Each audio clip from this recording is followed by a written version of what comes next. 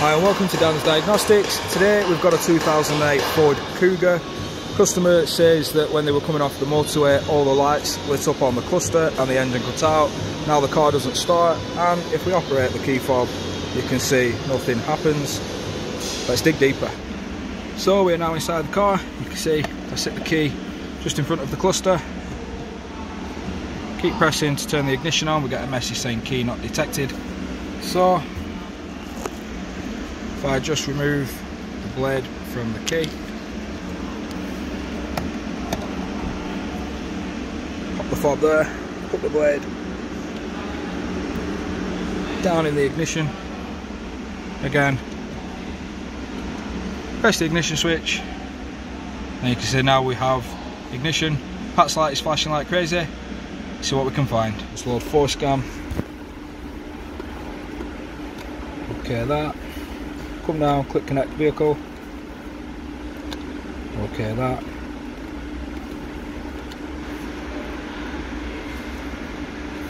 See, we have a lot of fault codes present. Bunching the PCM, turbocharger, and we get a lot of lost communication with the body control module, with the instrument cluster, with the brake switch sensor signal, clutch switch sensor signal. The mobilizer ID does not match. OBD turbo, lost communication with the VCM and the ABS, battery level low, lost communication with gateway A, invalid and missing cam between the PCM and ABS, missing engine speed, instrument cluster has a cam plus communication fault. Come down, strange control modules, lost communication with the instrument cluster, and the remote keyless entry is a remote key communication failure. Electronic steering column, lock ground supply short to battery, and an invalid or missing data for vehicle security. And then in the gem module we've just got a U code for rain sensor communication fault. Let's dig a little deeper. Right, so because of all of the fault codes stored in all the different modules, key not detected message coming up, key fob not working, and the PATs light flashing, I decided to come to the wiring diagrams, which I cannot show you due to copyright reasons, so I've hand drawn my own. Had a look at the module communication wiring diagram. You can see over here we've got the PCM, got the KVM, all-wheel drive module. We did have a key not detected message, we had an all-wheel drive malfunction message, we also had engine malfunction message, and you can see they're all on the same network. So what I thought, with the PATs light flashing, multiple codes, we'll have a look at the KVM wiring diagram, the keyless vehicle module. So again, I've hand drawn this module, this wiring diagram, sorry, and you can see over here we've got an always hot fuse 3 60 amp in the junction box. This comes through to another junction box. It's fused again, coming off, giving a 12 volt feed up here to the keyless vehicle module, and 12 volts coming over to the radio frequency receiver. Right here, this is in the roof. It's grounded with the ground connection up in the roof again. Keyless vehicle module is in the near side rear wheel arch. So like I said, we've got the 12 volt feed, got the ground in the near side rear wheel arch, and we've also got the K line. This comes down from the radio frequency receiver. So what I'm going to do, I'm going to go into the boot, I'm going to remove the trim in the near side rear wheel arch, and then we can test this orange and white wire for 12 volt feed, and then we've also got a white and green wire for the K line. So if I pin into this with a scope, operate the key, see if we actually get a signal on this wire. We can load test this with a test light, make sure we get 12 volt feed here. If all this checks out good, then we can move over into the roof. We'll have to drop the overhead console, as the radio frequency receiver is behind the overhead console. So we'll go up into the roof and we can test 12 volt feed here. Could also see if it's picking up the key signal when I press the key fob. Check the ground, that's where we could go to, but first of all we'll go and check out this keyless vehicle module, and we'll go from there. So I'll go and get this removed. I'll turn the camera off, I'll get this arch liner removed, and then I'll turn the camera back on and we'll do some more testing. I just thought to mention, going back to my wiring diagrams, if you see a symbol like this inside two wires, it just means that the wires are twisted together. So you do find that on CAN communication wiring diagrams. And then if we look at my other wiring diagram, when it's showing modules with a dotted line around the outside, it just means that it's just a partial wiring diagram.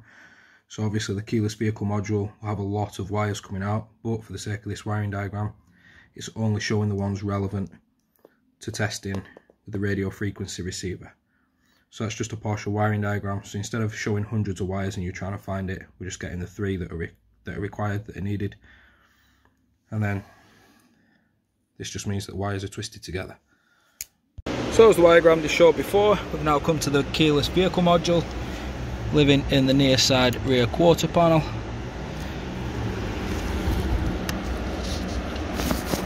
We've got a test light connected to ground. And you can see we've got a 12 volts to the module on the wire that it states. We just move over, green and white wire. It's a little hard to show, to get properly on video. If we just go in, not quite right.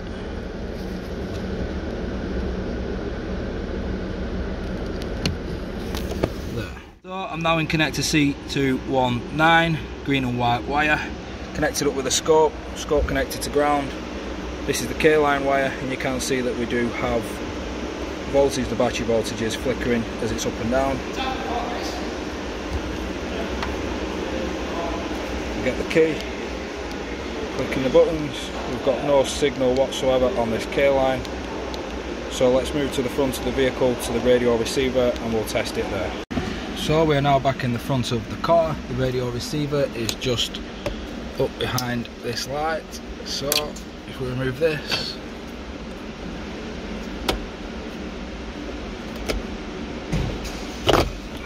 pull this down, just inside here is the receiver. Here we go. Just get my lights. So, oh, look at that, full of blue crusties.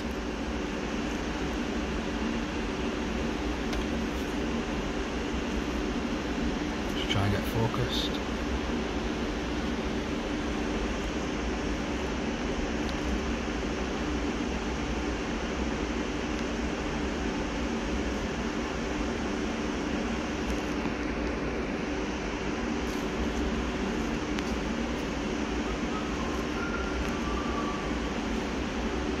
There you go. Look at all them blue crusties.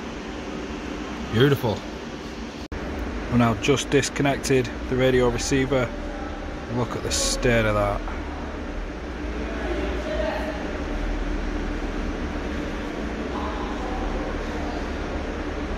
I think we've found a problem. However, if we come up and look at the actual connector itself, it's also really bad. I think we might need to get a new connector, at least some new wiring soldered in. Let's go and see what the customer would like to do.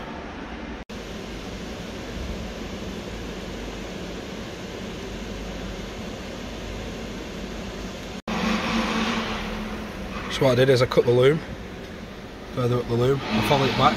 Some of the wiring you can see water ingress strips up through the loom. So what I've done is I've found connectors that fit into the plug, cleaned the plug the best I could, put new connectors inside, new wiring, soldered in, taped. I've just got to loom tape it up. Now we'll get the radio frequency receiver plugged in, and I've just sat 2 screws in there because when I pulled the overhead console down before there was screws missing, so I can just pop in 2 new screws and secure this properly. I now got the wiring loom taped up, the radio frequency receiver is in, no blade in the ignition, and if I just hit the ignition button you can now see the ignition comes on. PATs light still flashes. Just need to initialise the module, put in the as-built data, which I won't be able to show due to copyright reasons, and then I'll show you the next steps. So I've got the radio frequency receiver tucked away nice and neatly. Overhead console is now in position. Just get it screwed up and secured nice and neatly.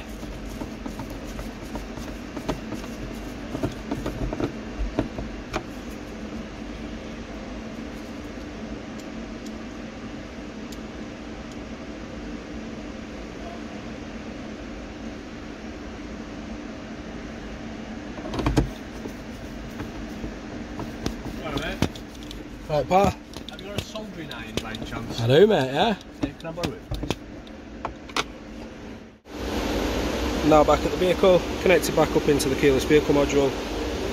Key fob in my hand, connected into the K-line wire. And now, when I press unlock, you can see we now get a signal from the key. Happy days. So the overhead console is now nice and secure, fully fastened back. Got both keys here in my hand. Remember before, you used to have to put a blade in the ignition slot. Now, if I just press the switch, the ignition comes on. Just press the clutch, press and hold. The van now works. Awesome, that's a fix. If you've liked anything you've seen in today's video, then please like, comment and subscribe. Thanks for watching.